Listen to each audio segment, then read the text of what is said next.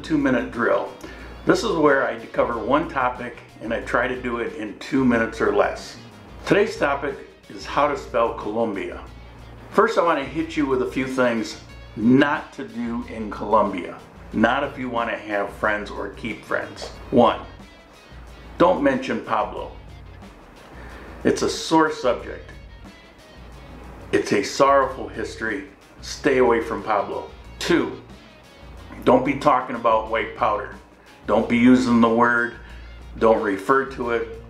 Certainly don't be looking for it and asking for it.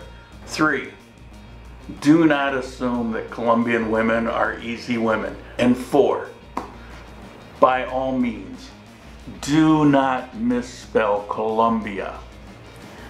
In the United States, you have the District of Columbia as an example. C-O-L-U-M-B-I-A. And so everybody from the United States thinks Colombia is spelled that way. But that's not true. It's spelled C-O-L-O-M-B-I-A. Colombia. Here's why. In the United States, we called the dude Christopher Columbus. Cristobal Colon. C-O-L-O-N. Therefore, when they named the country, it was Colombia.